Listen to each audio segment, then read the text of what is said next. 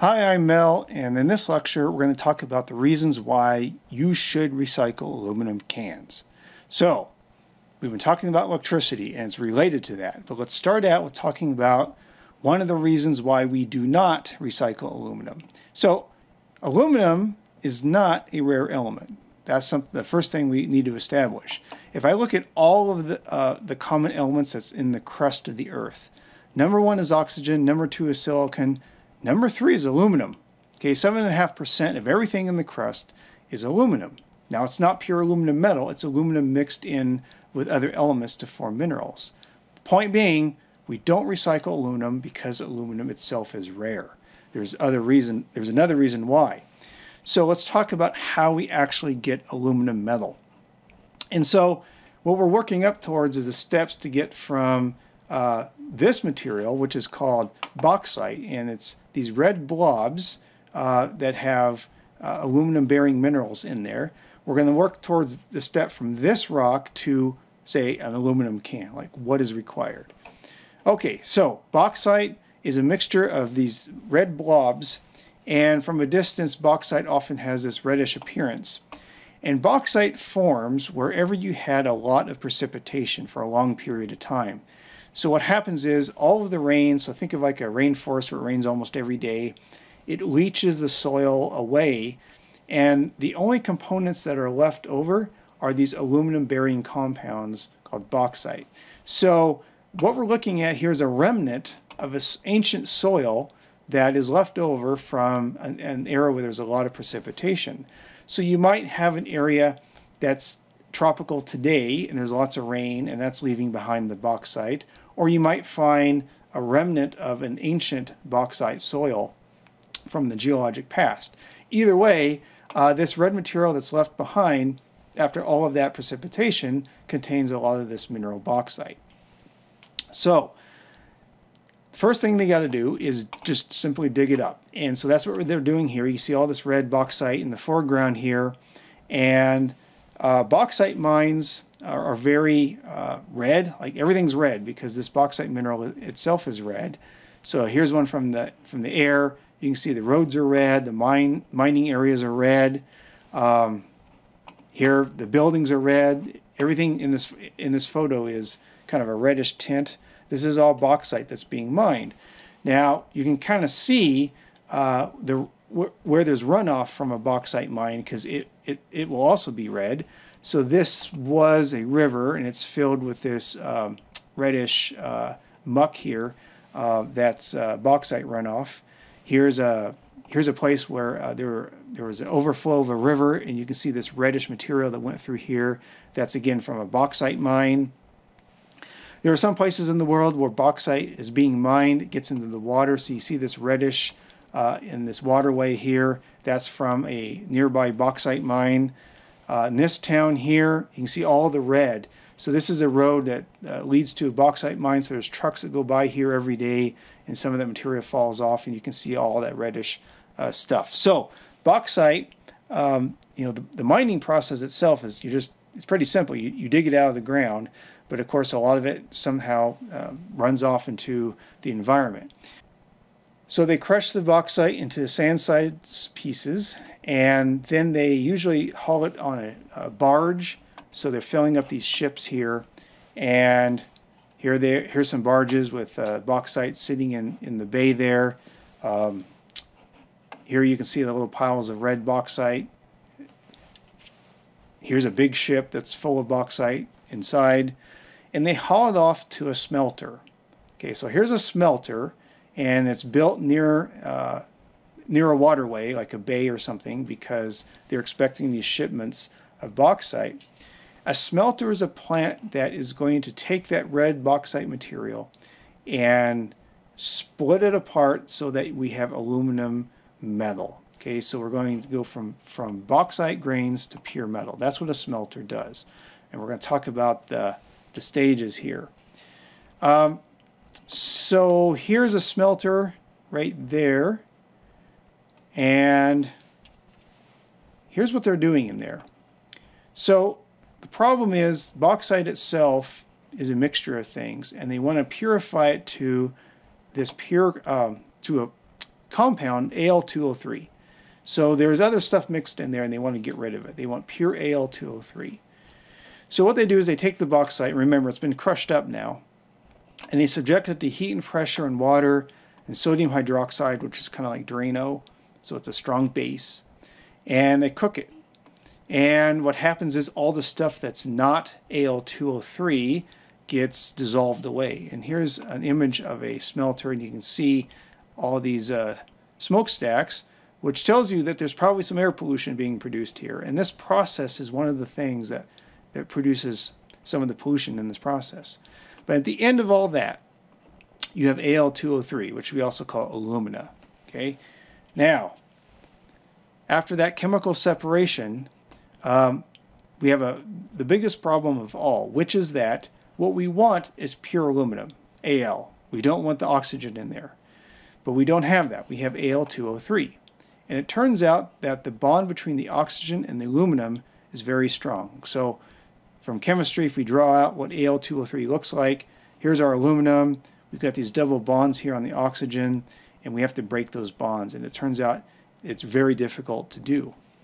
So the way that it's done is they mix in this chemical cryolite, which is sodium aluminum fluoride, which is itself a pretty nasty chemical. And they mix it in with this Al2O3, and they put it in this big vat, and then they run a very strong electrical current through it. And what will happen is, as the current runs through this mixture, the pure aluminum, essentially it breaks those bonds, those double oxygen bonds, and the pure aluminum metal sinks to the bottom as a liquid, and then they come and they extract that liquid from the bottom of the vat. So this is what it looks like. So you can see this glowing reddish color here. These are the electrodes. So the vat is below the ground. Electricity, the current is coming down through these electrodes, going down into below the ground here. And they're running hundreds of thousands of amps through this mixture. And what floats to, again, sinks to the bottom is the aluminum metal. And this thing is like a vacuum cleaner, and it's sucking up the aluminum metal off the bottom. That's what they're doing. And so what they'll do is they'll just go down the line here. You can see these things all the way down to the end of this building. They're all doing this. This takes a lot of electricity. So each one of these vats that you see here has a set of electrodes, each of which is going through thousands of amps. So from what we talked about before, it's going through each one of these is hundreds of thousands of watts.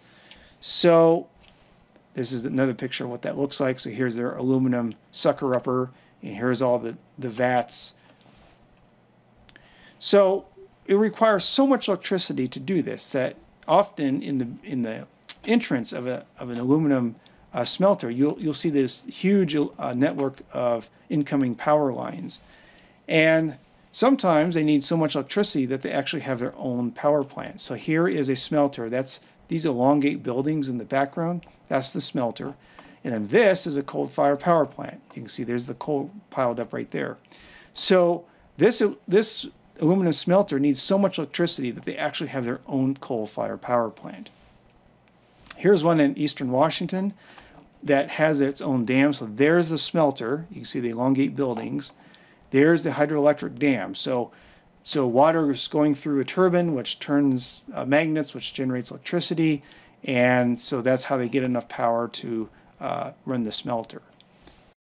So if we add up the electricity that it would take to develop a brand new aluminum can from that bauxite mineral, it turns out it takes about 350 watt-hours of energy to make one aluminum can from scratch.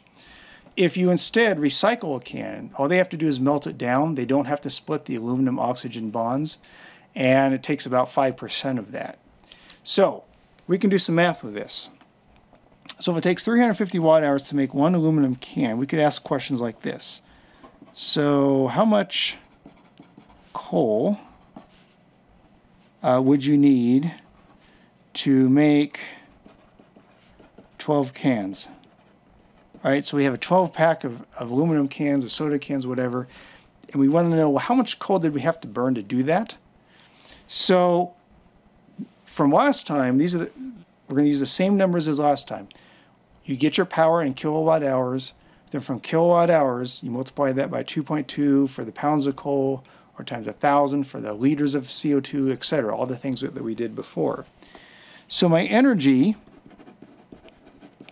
is 350 watt hours times, I got 12 of them. So I just take 350 times 12, I get 4,200 watt hours. And to convert that to kilowatt hours, I divide by 1,000, and I get 4.2 kWh. Okay, so that's how much energy it takes to make a 12-pack. How much coal is that? So let's say I ask for coal in pounds. Then all I have to do is take this 4.2 and multiply 2.2 pounds per kilowatt hour, and 4.2 times 2.2 is 9.24.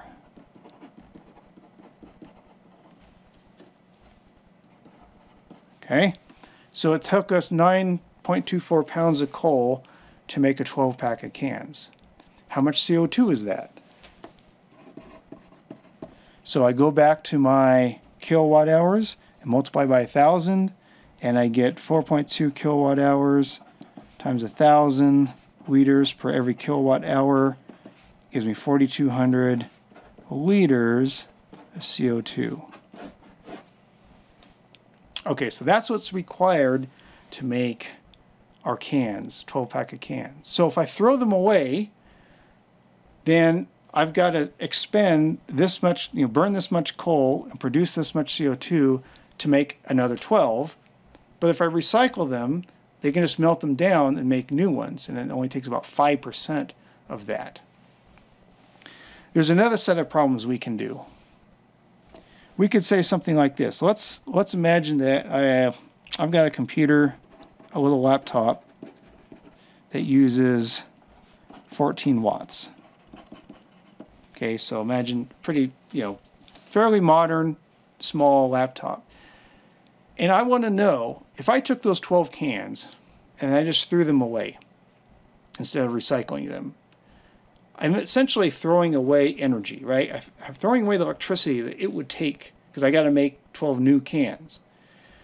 How long could I run a computer with that electricity that I just threw away by tossing those cans, right? So how long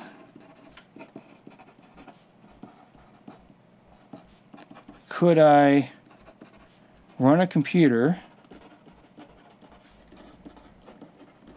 on the electricity it takes to make 12 new cans? Okay, so again, the idea is if I throw a aluminum can away, I'm not recycle it, I got to expend a bunch of energy to make a new one.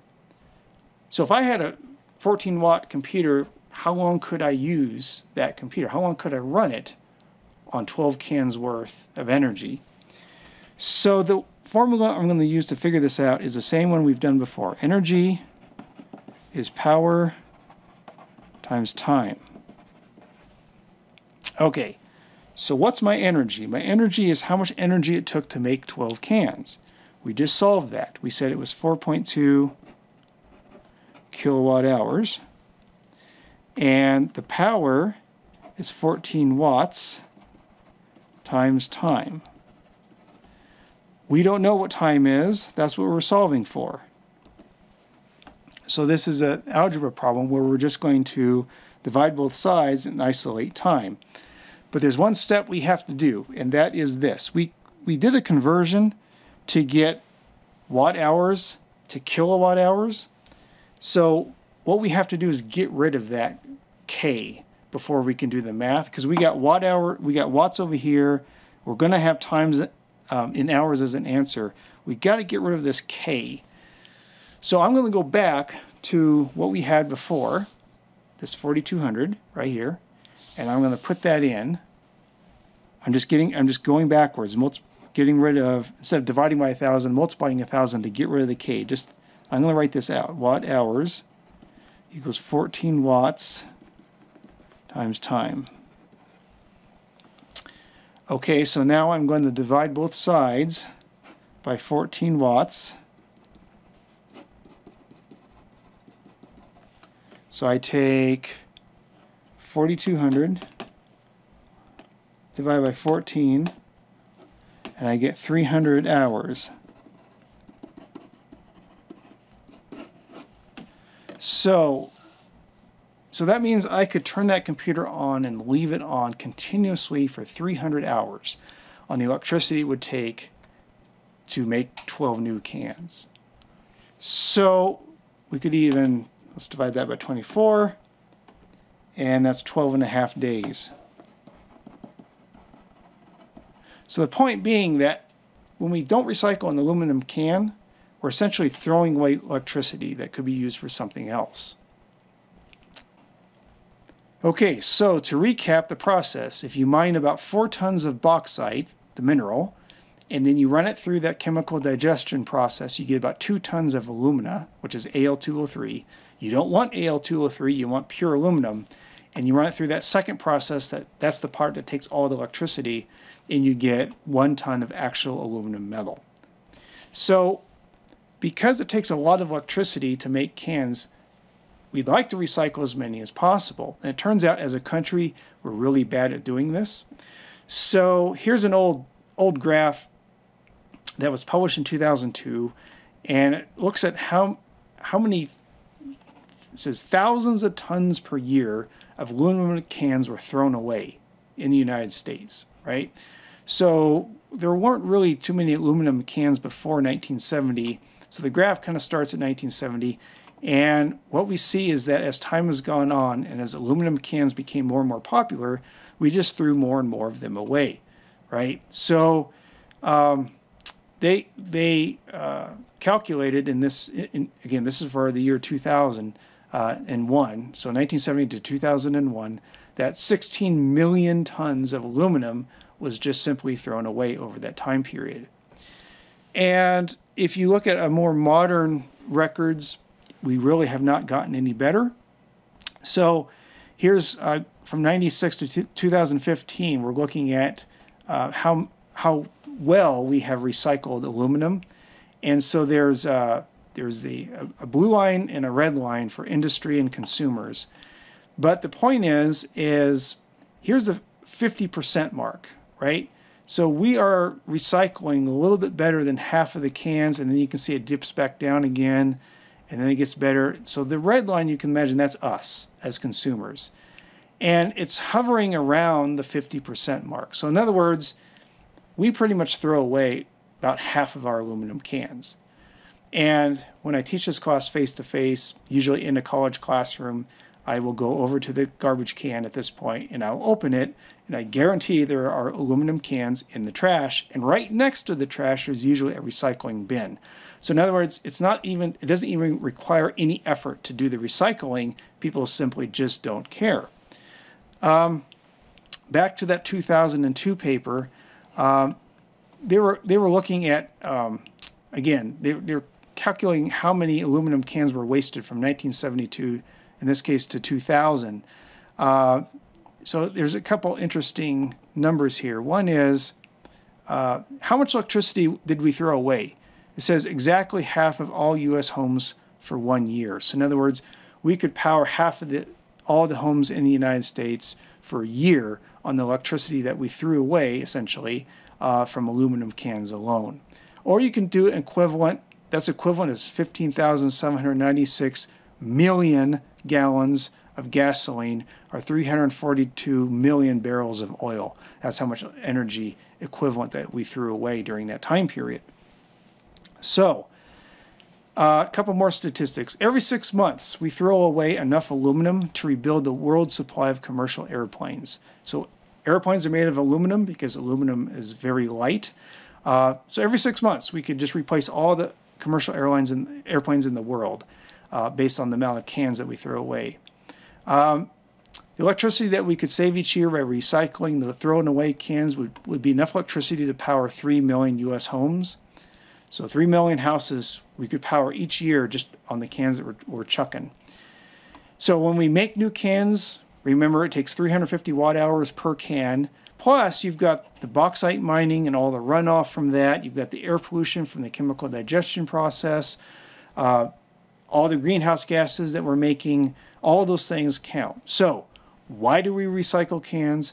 Not because aluminum is rare, because it's not, but because it takes so much electricity to make a can.